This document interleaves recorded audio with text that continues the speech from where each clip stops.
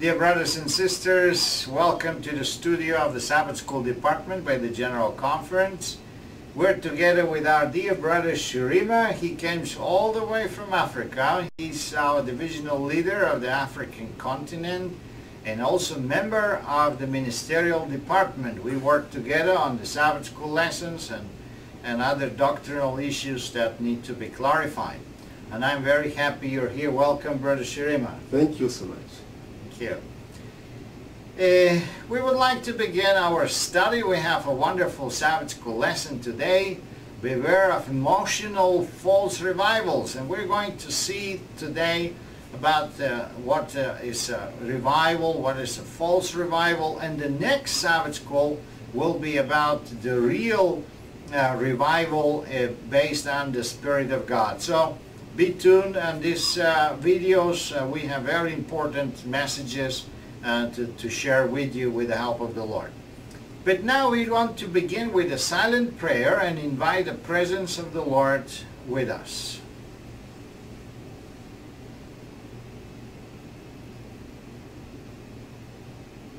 Amen. Beware of emotional and false revivals is the title, and I wish that we do a general overview on the lesson. We have several undertitles. The introduction of the lesson is True and False Revivals.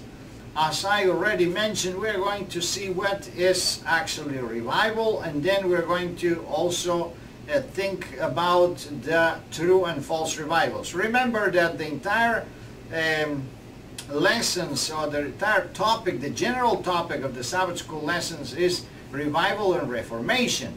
And also let's keep in mind that these lessons have to do with a historical event of the origin of the Reform movement, with all the troubles and trials that have taken place in the First World War and the origin of the Reformation was called by God.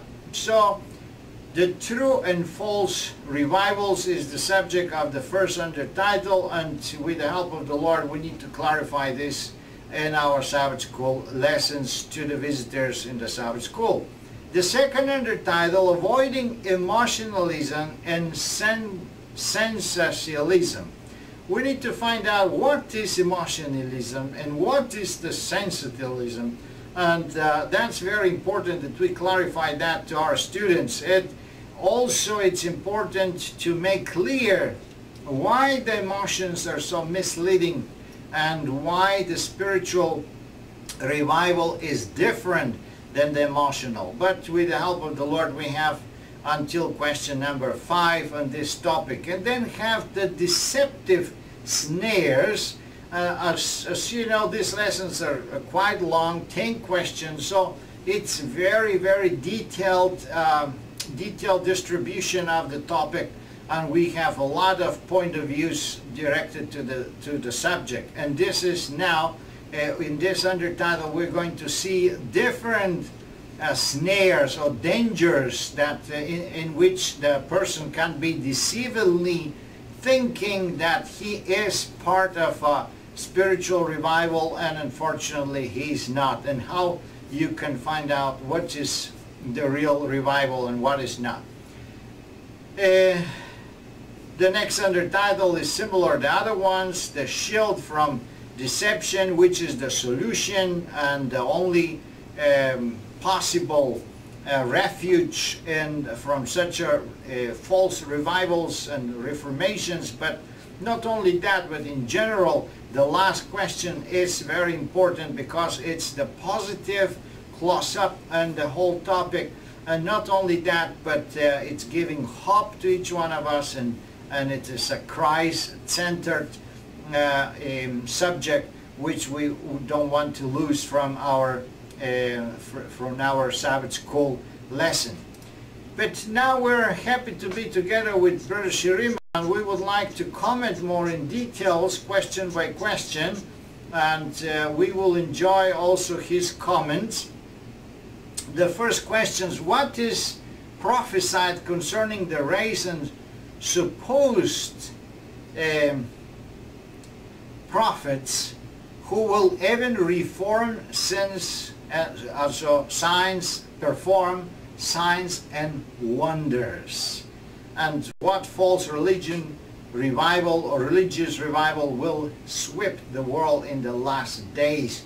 What kind of prophecy, Brother Sharima, we found in the Bible? Of course, there are many prophecies. We cannot touch all of them, but we have something mentioned here in Matthew chapter 24, which indicate in general the basic or the most important. Thank you. The prophecy which maybe we can take as a fundamental for this phenomenon or for this signs of times is the prophecy of Jesus himself when he was explaining the signs of the last days, signs of his second coming. So one of the things he said specifically is that there shall arise false Christs and false prophets, and they shall show great and wonders, and such that they will also deceive the very elect. So what we see today taking place in this world among the Christian churches is what Jesus had prophesied some 2,000 years ago, and now we can see the fulfillment that nearly all the churches have prophets, have this emotional sensations, and also they are performing wonders. I was really shocked recently when I was watching some movie that this spirit of sensation have also entered the Catholic Church, which was remaining without these things. But all churches, from Pentecostal churches, from Protestant churches, and now to Catholic, all of these churches have been taken sweep by this kind of spirit. Thank you very much, Brother Sharima. Very interesting. Actually, the testimony given here relates the thoughts to the nominal Adventists, and it is very interesting, this testimony in early writings. It's a vision of Sister White. Says, I saw that God have honest children among the nominal Adventists and the fallen churches. It's interesting that Sister White see that there is apostasy, there will be apostasy among the Seventh-day Adventists, and she is combining this nominal Adventists with the apostasized churches. It is interesting, or we need to consider the context of these testimonies. This nominal Adventists, usually Sister White relates it to the Millerites, to those Adventists that did not accept the second and the third angel message. But it's also it's a phenomenal that this Millerites does not exist anymore today, and Sister White see them existing until the end of the world and until the second coming of Christ, and having very strong influence in the persecution of the people of God at the end of time. So obviously this nominal Adventist does not apply only to the Millerites, but it's have a much more extended understanding. That's why this testimony is very important to be considered in our Sabbath school lesson today. The second question says, when it is time for God's true revival, what will Satan do? That will his deceptions be like? What is going to happen before the very, very, very big spiritual revival takes place, Brother Sharima? Yes, the Bible warns us very categorically that when we see, when Satan knows that it's the time for the true revival, he will march ahead to bring in false reformations or false revivals, so that people, God's people, or the elect ones, may get misled, thinking that those are the prophesied revivals. But we are warned that we should understand and differentiate between the work of Satan and the true revival. It's because especially we needed to know the basic of a true revival. True revival dwells on the principles, on the Ten Commandments and people should live with the principles. But when we see people are violating the principles of God, they're violating the Ten Commandments, at the same time they are writing some revivals, they are writing some signs and wonders, we can understand that that is a good symptom or sign that comes from Satan. Thank you very much. It's interesting, a revival that's not based on the truth, not based on scripture, but based on emotions and other kind of attractions. Let's say, here is a testimony of the great controversy, and this is very interesting too. Just some lines of the testimony. It says, before the final visitation of God's judgment upon the earth, they will be among the people of the Lord such a revival of primitive godliness. Yes. I just want to stress that topic. We always push this kind of revivals in the fallen churches, and that is true. That's what Matthew, especially Matthew 24, talks about: false Christ, false prophet. But when we see great controversy, it says that the final visitation of the judgment of poor, they will be among the people of the Lord such a revival of primitive godliness. So not only outside of the church, but even inside of the church, they will be revivals that are false revivals. And why are they false? Because they are not based on the deep dedication, religious dedication, but they're based on the primitive godliness. It's just showing up external appearances of goodliness. And it says, the enemy of souls desire to hinder his work, and before the time of such a movement shall come, he will endeavor to prevent it by introducing as a counterfeit. And there's doctrinal differences, it's foreign theologies and teachings, and revival many times takes place because people have this this kind of cheap gospel, we call, you know, once saved, forever saved, and the people run with big numbers of people get baptized easily. So this kind of revivals is mentioned here. The question number 3 says, why do supernatural phenomena work in favor of the false revivals? Very interesting, because in the time of Elijah, we remember Elijah went and to confront the false prophets of Baal, and fire comes from heaven and confirmed, the miracle confirmed the true prophet.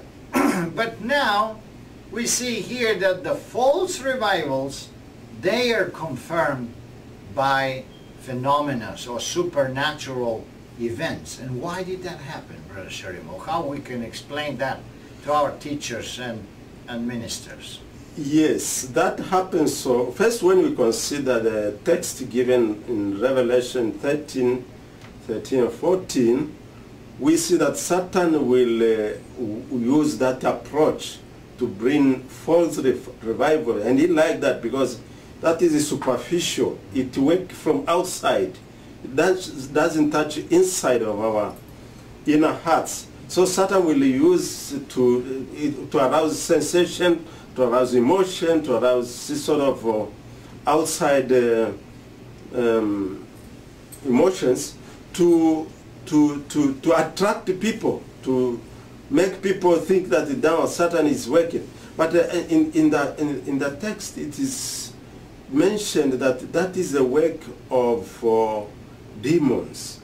Satan will use this supernatural power of employing all powers of the demons, fallen angels, in gathering all the people from churches up to the world, including the kings of the earth. And now because these people will see a great agitation, a great some sort of revival, and think this is from God with a lot of miracles. And this is a good sign. Satan will attract people and get capture of them, but he will not touch the inner part to arouse spirituality in their hearts. Thank you very much. Interesting that it's permitted, actually. The Lord permits Satan to do that, and this is also very well visible here in the great controversy. Fearful sign of supernatural character will soon be revealed in the heavens. And talking of power, miracles, working demons. Yeah. I mean, it's as it says in Revelation chapter 12 also, that the devil comes very furious on earth because he knows he have a little time. Now he applies all the strength, all the power he have to deceive, if possible, the very elected ones. Yeah. And also from other sides, the people of God need to understand that there is not the miracles they need to rely on. It's not the supernatural things they need to look for. The most important things is the truth, which God have given us. The real character, Christ-like character, is what the Lord is looking for. Not the other things are just different tools that have helped us or guide us in the way. Question number 4 says, what means will be the power of evil used to achieve their deceptive goals as emotional or sensational preaching recommended by the Spirit of or recommended by the Spirit of the Lord? So what kind of means? It's kind of extension of question number 3, because we see what happened. But how did Satan will do this miracle? So what kind of means he's going to use? Yes, the means he will use is mentioned in the text, which I mentioned in Matthew 24 as well as in 2 Peter, that he will use false prophets. False prophets will increase it to such an alarming numbers that it's very hard for people to escape. I can testify this, that I've seen in all churches, as I mentioned before, that you will see in the Pentecostal churches where they did first, but also it is spread to all Protestant churches. All have prophets, have all these people who are wrote miracles. And now what happened is, you mentioned in the text, that they will arouse people to miracles, to signs, but they will not have the experience of the knowledge of the truth. So, and they will not do the truth, but they will rely completely on miracles. This is what we see in the modern Christianity today. People are after miracles, but they are not after the word of God, the truth, which will change their lives by following what God wants us to do. I just want to read just one little sentence there, which says that, but there were many prophets and also among the people, even as there shall be false teachers among you. They're not in the spirit of prophecy, be ye doers of the word, not hearers only, deceiving your own selves. So God wants us to be followers of the word and doing the word, not follow miracles, not follow these supernatural sensations. Yeah. Thank you very much. This is very interesting. So not only the demons and Satans will do all these miracles, but they will have their mediums. They will have their prophets. And unfortunately, even inside the churches, as I understand the testimony here, is that even inside of the churches, they will be a false doctrine and disturbers that will actually try to prevent a real revival to take place. Continuing forwards, let's see the next questions, what it says. It's question number 5. What it says in one who cannot control his emotions. And what are the emotions not trustworthy? What is why is the emotion so negatively taken here, Brother Sharima? What, maybe little explanation what's actually takes place, what emotions are? Yes, emotions is such something that arouse external agitation, not mental or spiritual settlement. So we find many times, maybe I give example, if you go to these Pentecostal churches, you find first they begin with music, and with the music they sing a lot of songs such people are really mesmerized, and once they are mesmerized and they start singing hallelujah and all these things, they feel that they are blessed. They say, well, I'm blessed because of the sensations. But in actual fact, they know very little of the truth. So this is what we are told here, that if you cannot control yourself, you are dancing, you are singing only, but you don't take something to mind, to reason, how does this help me spiritually, then you do not have a control of yourself. You are just following emotion, but not control of your mind. Okay, thank you very much. It's interesting also the second part of the questions, why are the emotions not trustworthy? It's actually because they're very deceitful and changeable. Mm-hmm. You know, sometimes they depend on the weather. It's a nice sunshine, you feel good, but then the rain begins, then the happiness disappears, or this good mood disappears. So if we are guided by emotions, we will be very going ups and down, and that's not what the Bible speaks. Actually, very interesting. Here's the testimony. It says, or the explanation from the author says, the Bible does not use the word emotions. It is the spirit of a man. That's the word of God says. Feeling as often deceiving emotions are not sure safeguard, for they are variable and subject to external circumstances. And that's what you mentioned, very important, the question number 2. It's not so important how the things are outside. Important is inside. We need to have a sure relationship with Jesus Christ from inside. Then the circumstances, not only they will not remove or move us out, but we will be able to conduct or to manage the circumstances, or to influence the circumstances. And that's what the Lord wants us to be, light and salt in the world. People who does not depend on circumstances, but people who create circumstances. Here is the 6 questions. As in this first deception through or thoughts, which sense does Satan often control minds? That's very interesting question. Actually, can Satan control the mind? Yes. Here, it's as in his first deception. Okay. Through Satan, we refer back to how he deceived our first parents, Eve. She was attracted by the outward looking of the fruit.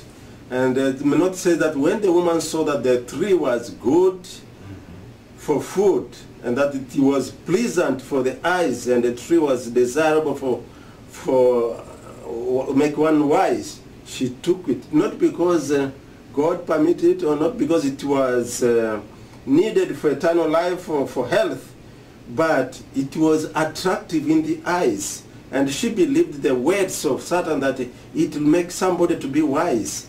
So this what will be done with miracles, with all this emotion sensations. People look from outside, how I feel from outside, and now they think that that is what Satan will bring, and he will make a man to be taken out by this deception.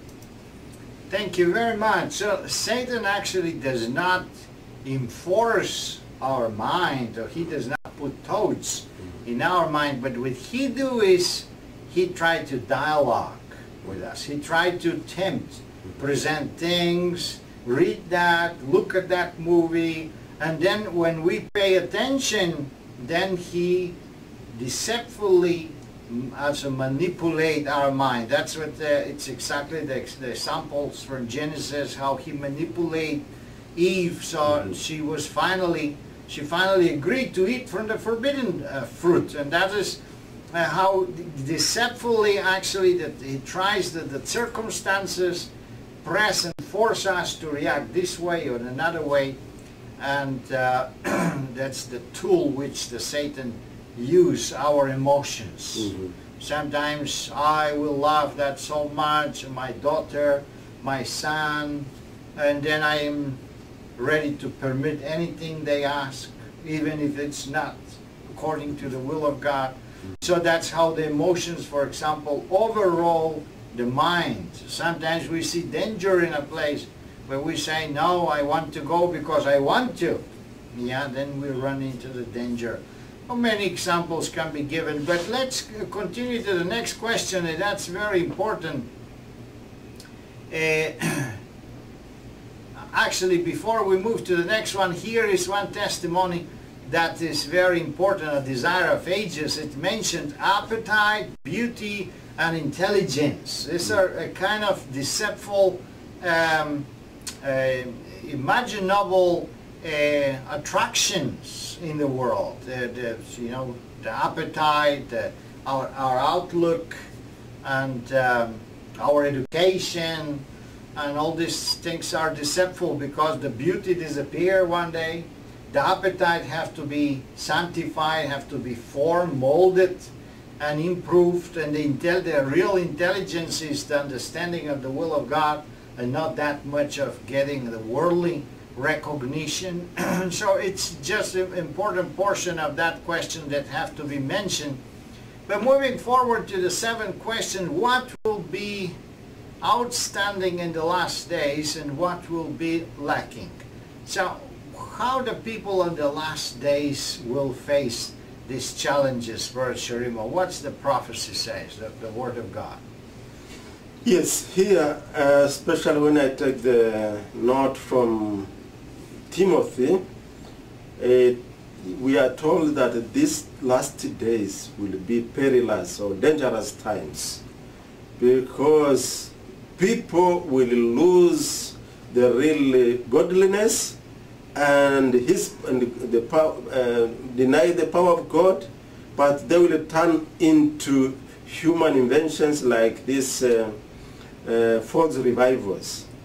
And we see also, according to Jesus, he said that God does not accept in his kingdom people who just call his name, but he wants people who will do his will. They are the one who will enter the kingdom of heaven. So the doing of God's will in these last days will be very less, but people will deal with things which are very spiritual, dangerous. But they will see that those are the things which make for the kingdom, and this is the falsehood which Jesus will bring. Not all who call Lord, Lord, who will be accepted by God, but those who will do what God has said, what God have instructed. Yeah. Thank you very much. If you remember, the last lessons was one of the questions was telling us about the theory of the truth and experience of the truth. Yes. And here we have the same things. What will be the outstanding of the last days that will be lacking? Will be lacking a true piety and godliness. That is that's the real thing. So it will be a lot of religious people. They will speak about God. They will do, like, you know, they will do a lot of advertising. They will have a lot of emotions in the religious world. But when it's things about action and taking decisions about the truth, then all these people are going away. And once again, I remember Peter, you know, he was also very emotional. I love you, Jesus Christ. I will give my life for you, he says, right? But when the test came, he fell. He denied even he was, I haven't seen that man, he says. It's incredible how quickly change decisions taking based on emotions. But based on deep conviction and spiritual inspiration, that's something that lasts and endure. Yes, Brother Sri. And the notice says that we are not only to say, I believe, but we needed to do the truth. And the world today always say, I'm saved. I love Jesus. I believe Jesus. But when you come to the true word of God that keep his commandments, which Jesus said, they will come to with a lot of arguments. That's right. So this shows that the prophecy of last days is getting fulfilled. That's right. That's right. Practice the truth. Have a real experience. I mean, there are a lot of theoretical issues in the Word of God. Christ our righteousness and righteousness by faith and imparted righteousness, things that perhaps sound difficult for many of the members. But in reality, all these things is experience. It has to be experienced with our Lord Jesus Christ. If it's not, if have not arrived to a level of experience that is still a level of theory, it doesn't help us for nothing. This is that we are still in the beginning of the way, and we need to develop this in our lives. Going forward, we are coming closer to the most important part of the lesson. What methods used in false revivals are not from the Lord? I think this is very important, especially warning our people, giving them to be attentive, not to participate in such a places, not to go in such a places, because we know how the devil deceitfully can take our mind and convince us in the wrong things, right? But what kind of methods are used by these false prophets and these false revivals? Yeah, here is interesting to see how the prophecy could see far.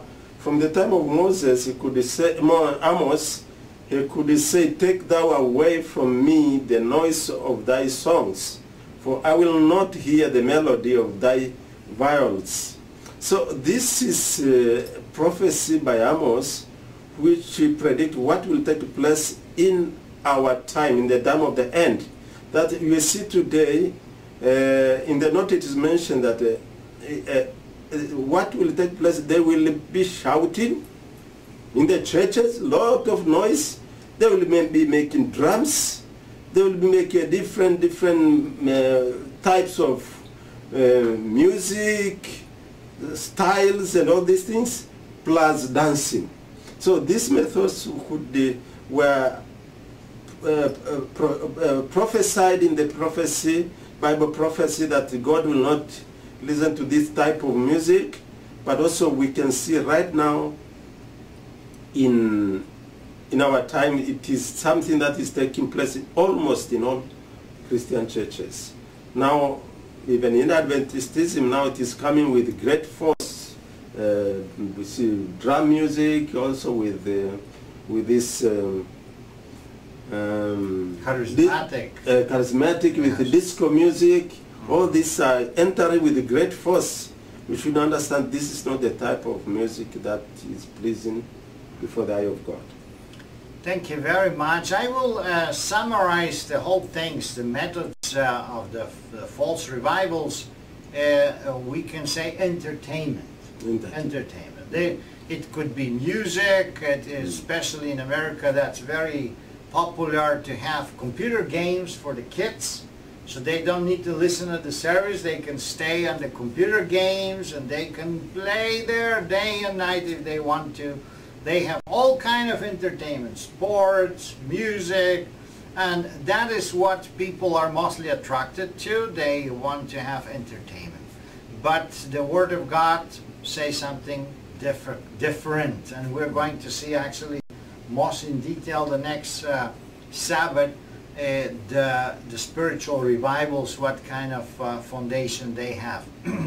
And here is actually just to summarize a little bit. I wish that we see the second testimony. The Holy Spirit never reviles itself in such a methods, in such a bad law of noise.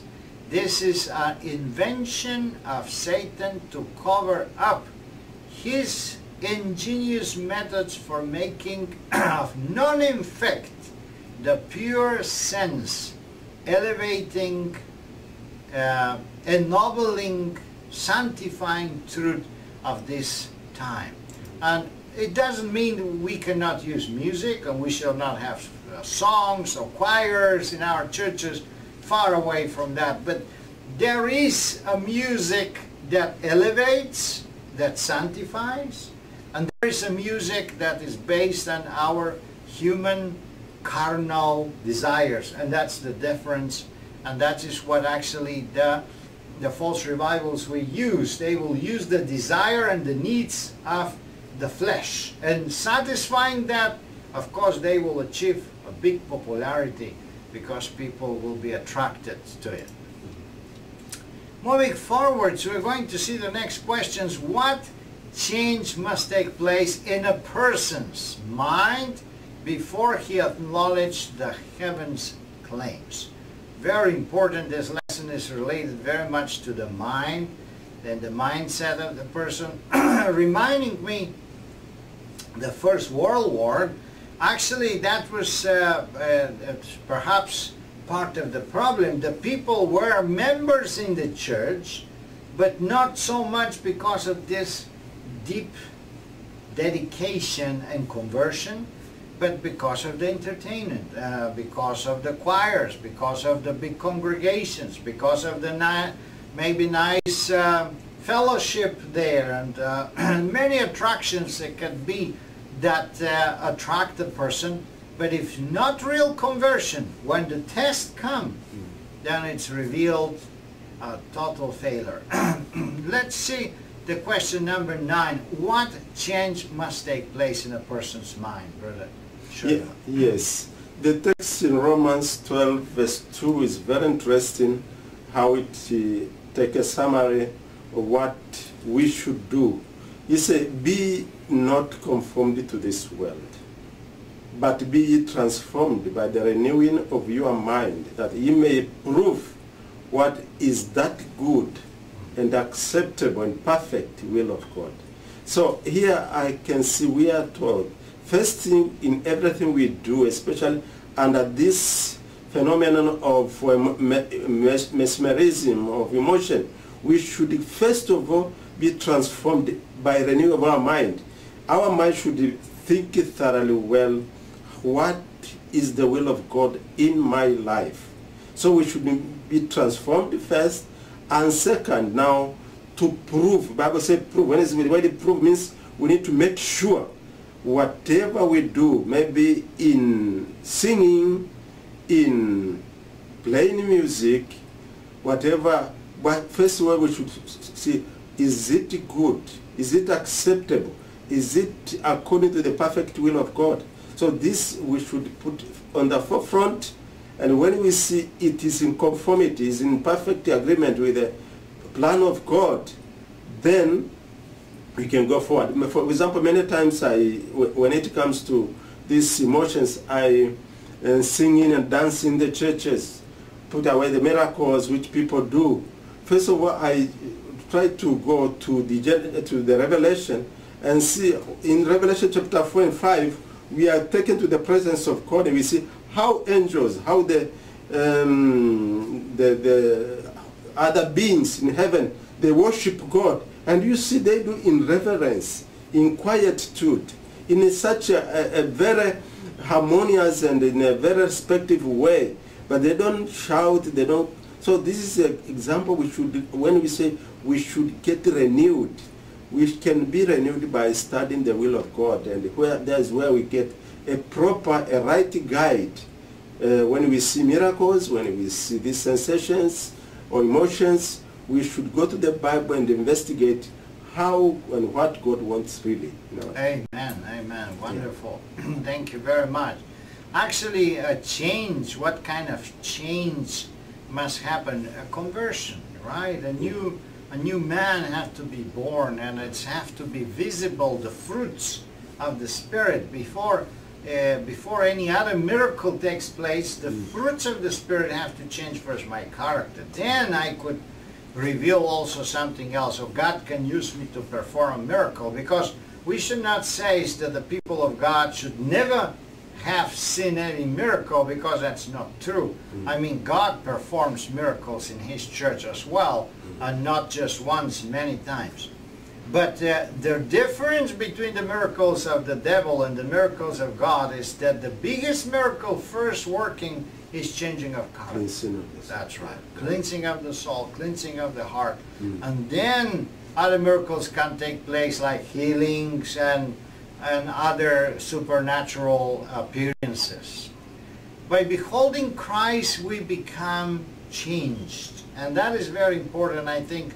Not beholding miracles, not beholding the church institutions, not beholding the power, the human power, but beholding Christ. And that's why we need to understand the only important things in our spiritual life is Jesus Christ. He's the beginning, He's the end.